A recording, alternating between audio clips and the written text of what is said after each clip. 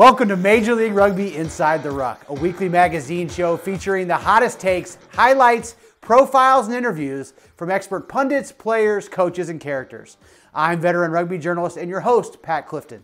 Behind the camera making the magic happen is College Sevens national champion Ryan Koberstein, and later we'll be joined by my co-host, former U.S. national team member and Rugby World Cup and Super Rugby veteran James Patterson.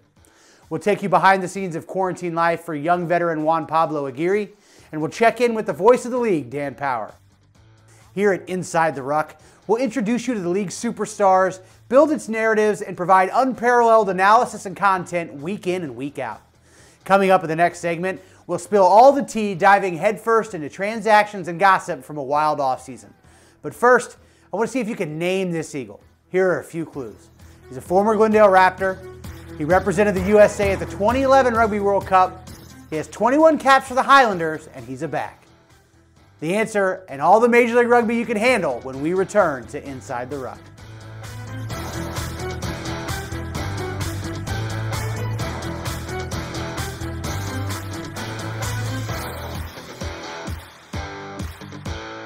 Hello and welcome back to Major League Rugby Inside the Ruck. I am your host, Pat Clifton, joined as always by my co-host, James Patterson. Guys, what an absolute stud I'm joined by every week here in the studio. 12 caps for the USA, played for the Glendale Raptors before they were a Major League Rugby team back in the amateur days, and 21 caps as a pro for the Highlanders down in Super Rugby. What a career you had, man.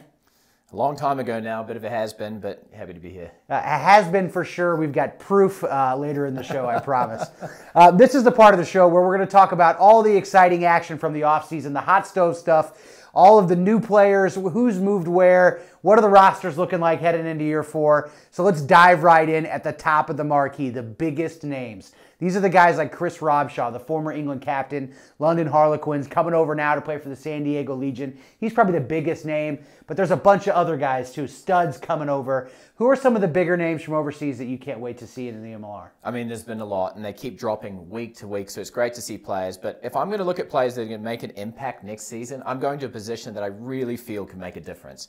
Loose forward. We know Major League Rugby is all about generating quick ball, so you can beat teams by slowing down ball, and in order to generate quick ball, you've got to get over the gain line, and you need power running loose forwards for that. Two of them that I'm very excited to see, Tera Matembu. South African player, great pedigree, 29 years old, former captain of the Currie Cup side and played Super Rugby with the Sharks, can play all across the back row. He's going to be a dynamic player.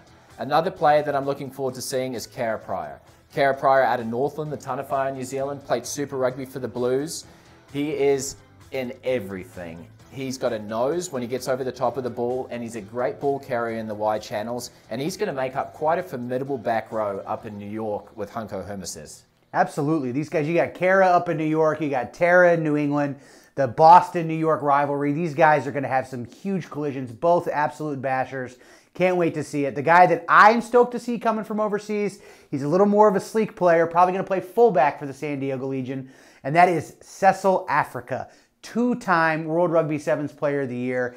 Absolute dynamic lightning player. There isn't a skill in the game that he doesn't have in his toolbox. Fast, just unbeatable. And he was a star of the USA Sevens in Las Vegas at Sam Boyd Stadium year after year after year, helping the Springboks win a couple of cups. And I might have slipped on down to the sports book and put my name on him, put my money on his name a couple of times. Safe money. That's right. And he came up trumps for me. So Cecil Africa, a very exciting player to watch. Flowing dreads. So don't worry, Ma Nanu fans. You've got some more dreadlocks to cheer for this year. Can't wait to see him in a San Diego Legion jersey. And of course, we've got some homegrown Americans too that I'm excited about watching. One guy is going to be new to MLR fans, but not new to MLR players, and that is Langi Haupiakui. This guy comes out of Bay Area, out of absolutely nowhere a couple of years ago to make his debut in Pro Rugby North America, the pro league that made it 1 year right before MLR. And then he hops from there to the national team to a professional contract in Scotland, and then kind of goes quiet the last couple of years. Rumor has it he's going to be booting up for the LA Giltinis this year, and he can bash with Kara and Tara, I promise you. One of the most absolute physical freaks I've ever seen on a rugby pitch. And MLR fans, I cannot wait for you to get your eyeballs on Langi over there in LA. He'll definitely be a name being called from upstairs in the box. I mean, he's a great player, really physical player. If I'm looking at some of the other additions, I'm going to look at someone that perhaps slipped under the radar, an undrafted free agent coming out of a very, very prestigious collegiate rugby program. Lindenwood, synonymous with Sevens national titles, and a player, Christian Rodriguez. He heads down to the Jackals. He's a very dynamic player. For pound, one of the most agile players out of college rugby. They're going to play him at 9 or look to transition him. He'll probably actually end up back in his natural position, but I'm excited to see how he goes at Major League Rugby level. Actually, similar skill set to a Cecil Africa, kind of playing 15 in college, you know, but much smaller and obviously an American version of that. So I can't wait to see what he develops into, and maybe he can prove that he should have been drafted in the first ever MLR draft.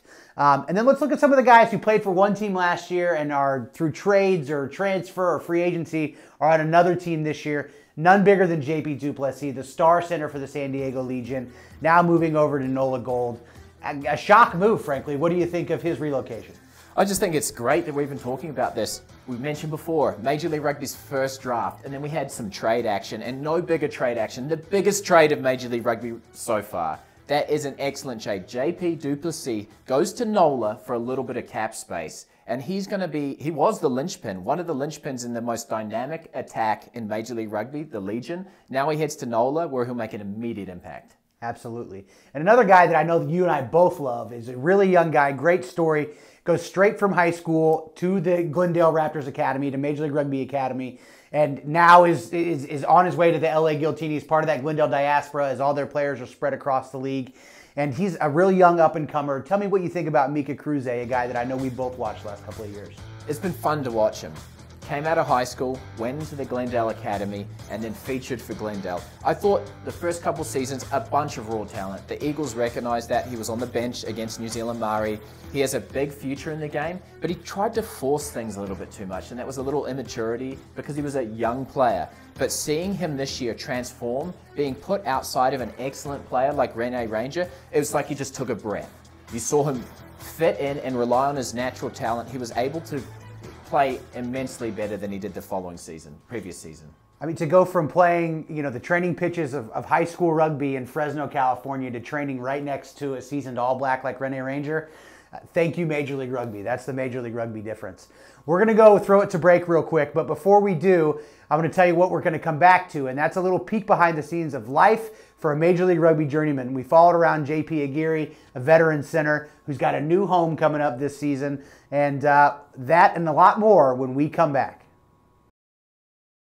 When Major League Rugby's third season screeched to an abrupt halt thanks to the pandemic, it kicked off a seemingly endless hiatus from the game.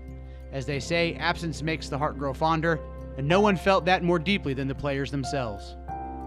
For Juan Pablo Aguirre, the 26-year-old Argentine center, formerly of both Austin and Rugby United New York, the opportunity to get back on the pitch and train with the Kansas City Blues in preparation for his third MLR campaign, having recently signed with the Seattle Seawolves, was one he couldn't pass up. He said, yeah. It's been hard. It's actually mentally pretty hard. I was 2-3 months without doing anything, just training in my house, lifting, running by myself. Like, mentally it's hard. Aguirre's path to professional rugby has been anything but a straight line. He rose through the club ranks back home in Buenos Aires to represent Argentina as one of the best players on the planet in his age grade at the 2013 Under-20 World Championships. Alongside future world stars like All Blacks Scott Barrett and Artie Savea, South African Seven sensation Sibolo Sanatla, and England's Jack Noel and Anthony Watson. I went to that Junior World Cup already with my shoulder injured, but it happened right before it and I didn't want to have surgery, so I had surgery after the Junior World Cup, and that kind of like bring me down of the squad. And going into my second Junior World Cup, I broke my shoulder again playing for my club. Taking a year off from the game to heal did no favors for Juan Pablo's quest to play for Argentina's senior national team or to follow his Pumita teammates to the pros. When I was in the Junior World Cup, that was my main goal. I thought that after that I was going to go play in Europe, play for the big leagues, and yeah, that would be my future. But that injury came right on time for crashing my dreams in a way. It was hard, I'm not going to lie. It was mentally hard.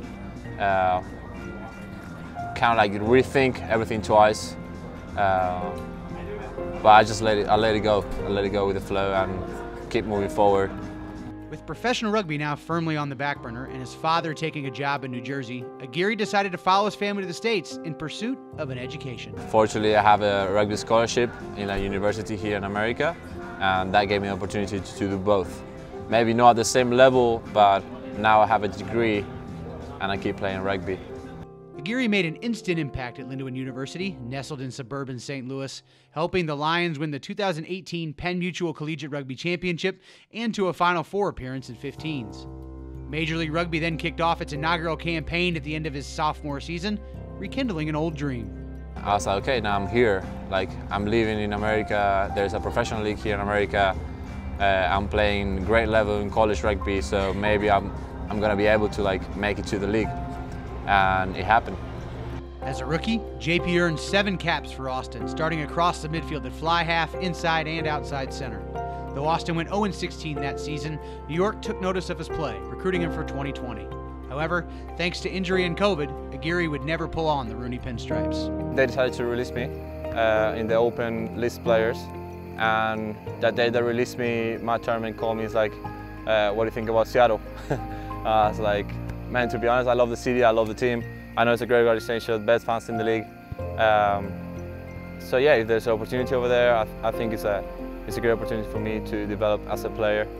And they want me on my natural position, which is inside center, so that's good. 3 clubs in 3 years may seem like too many, but for Aguirre, like many foreign-born MLR players, collecting stamps in his passport is half the fun.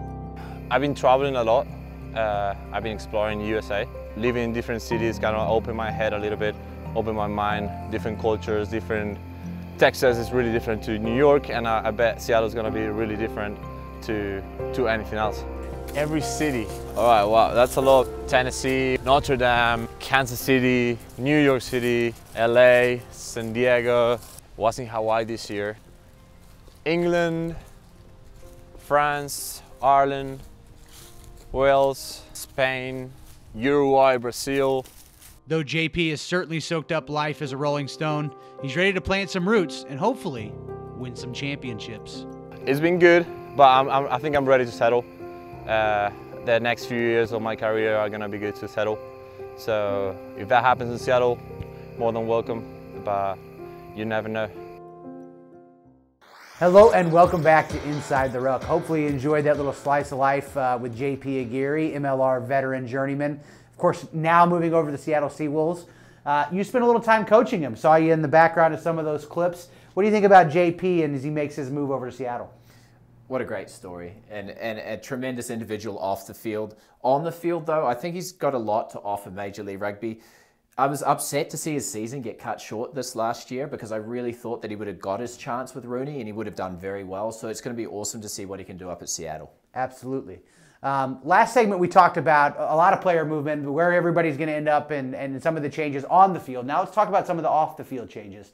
Some of the biggest storyline every year in the offseason for Major League Rugby is expansion. Who are the new teams? Who are the new mascots, the new colors? What do the new jerseys look like that we're going to be following? And we've got 2 new teams this year, the Los Angeles Guiltinis and the Dallas Jackals. What can you tell us about the Los Angeles Guiltinis, James? Well, the Guiltinis, they're certainly going to shake or stir things up out in LA. I know everything Adam Gilchrist gets behind certainly has flair. Their jerseys are a talking point of the league, but let's put that aside and let's look at what they've done with the foundation for the side. They put together a very, very good coaching staff. They've got Darren Coleman, Stephen Hoyles, and of course Alex Corbacero as part of their coaching staff. It's going to be very easy for them to recruit to LA, knowing that they've got that coaching staff there, knowing the city of LA and its allure to foreigners, especially New Zealanders and Australians. And then now you're starting to see that creep through with some of their signings. Of course, Harry and Sean McNulty, a couple players that are heading into this franchise next season. They'll be great additions to the side. Harry McNulty, the most capped Irish Sevens player of all time. And then Sean, of course, played with the New England Free Jacks last year. And he's American eligible, so he actually counts for them as a domestic player. So yeah, exciting guys. And then of course down in Dallas, you've got part of the NBA invasion of MLR. You've got, of course, we've got George Killebrew, who worked for the Dallas Mavericks for 20-odd years under Mark Cuban and is now the commissioner of Major League Rugby. And then the new owner of the Dallas Jackals is none other than Donnie Nelson, the longtime general manager of the Dallas Mavericks. Mark Cuban, an IU rugby guy, big-time rugby fan. A lot of rugby connections here in the Dallas and the NBA. So it's going to be exciting to have this celebrity owner now. And they're going to be playing out of Globe Life Park, home of the Texas Rangers, a big, shiny stadium and venue. And then another first in Major League Rugby, probably the first assistant general manager in all of professional rugby across the world, Elaine Vassy. She's also going to be the attack coach. So big things going on in Dallas as well. And then, of course, every year we also have the coaching carousel, some of the different changes. In New England last year, we had Josh Smith, a longtime rugby yeoman, won a couple of amateur national championships here with Mystic River. He led the Free Jacks in their inaugural season. They got cut short. He's going to take a step back now and take over the academy side and coach the independents, which is making room for a guy that you know quite a bit about, Ryan Martin, who's from back home, the land of the long white cloud. What can you tell us about Ryan Martin? Yeah, Ryan Martin, highly touted coach in New Zealand, came through the rankings, started with Otago Boys High, moved up. He's been the attack coach for the Otago Mitre 10 Cup squad the last few years. They play a great brand of rugby. He's also been involved in Super Rugby with the Melbourne Rebels. It'll be interesting to see what kind of flair and what kind of structure he puts in around this team. They were exciting last year. They're going to be even more exciting this season. And of course, maybe the biggest splash in all of Major League Rugby was you had Rob Hoadley relieved of his duties at the San Diego Legion. He'd done a great job there for the first couple of years. And now Zach Test is going to be, the longtime USA 7 star, going to be the co-head coach, along with Scott Murray, the former Scotland international star. And the consultant, though, that is going to come in over the top of them, none other than England head coach Eddie Jones, the biggest star in world rugby coaching. What do you think about that move? I mean, what can you not say about this move? What a terrific opportunity, both for the two young head coaches to be able to have that mentorship from a guy named like Eddie Jones. But Eddie Jones's pedigree, everywhere he goes in the world, he leaves his fingerprint. And that fingerprint is attacking dynamic rugby. We saw the transformation of Japan rugby. We've seen how England have started to play more of an attacking game plan. Let's see what he can do to already a formidable offense in San Diego. You got celebrity coaches, celebrity owners, exciting times for Major League Rugby. Before we throw it to break, let's tell the folks what they're going to be coming back to. And it's a little clip of you and the voice of the league, Dan Power, two former international stars, former Eagles. I assume some just precise kicking and a wonderful display of athleticism. If there was a lot of Photoshop editing, you'll see some good kicking. Otherwise, you can skip this next segment. We'll be right back with some more rugby at Inside the Ruck. We're here with the voice of the league, Dan Power. Dan, welcome to Kansas City. James, great to be in the Midwest again. I love it. You might say Dan Power's witnessed Major League Rugby early years from a bird's eye view. Not just because he's a former Eagle teammate of mine, having represented his country 12 times, but because of his elevated pitch-side perch from the commentary box. Power has been an MLR commentator from the beginning. As a fly half who signed free agency punting contracts with Miami Dolphins and Minnesota Vikings, he fancies himself a bit of a kicking expert. When he came through Kansas City recently, I challenged him to a friendly kicking duel and some MLR banter. Hit me! In the pocket! In the pocket! Oh, he's got it! He's got it! Oh! There's a P! There's a P. Not for Patterson either. It's all in the job, James. Just want to go down. Oh, no, you shelled it! This will be a lot better for you just being able to see it go straight through. You said it's all in the drop?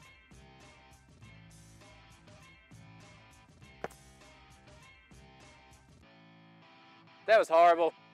Weighed down by an additional quarantine 15 and facing a brutal wind, these old dad legs struggled to find their mark. Honestly, we hardly made any kicks whatsoever. I swear we used to be good at this sort of thing.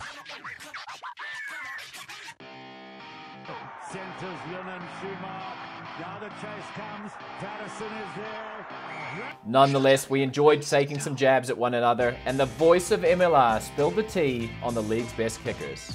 2 points behind. Yep. Who do you got in the pocket? Pick one MLR player. Oh, you're not playing. Eyes through the veins. Take me out of the equation for now, yeah? All right, easy choice here. I'm going Joe Peterson, San Diego Legion. Put yourself in any stadium in the world in any situation right now. We'll go Randall's Island, New York. Yep. Nyack 75, Old Blues 0. And Okay. I'm just finishing the game here. Righto. Dan even taught us one of the tricks of the trade for any elite ball striker, syncing your kick to a favorite tune.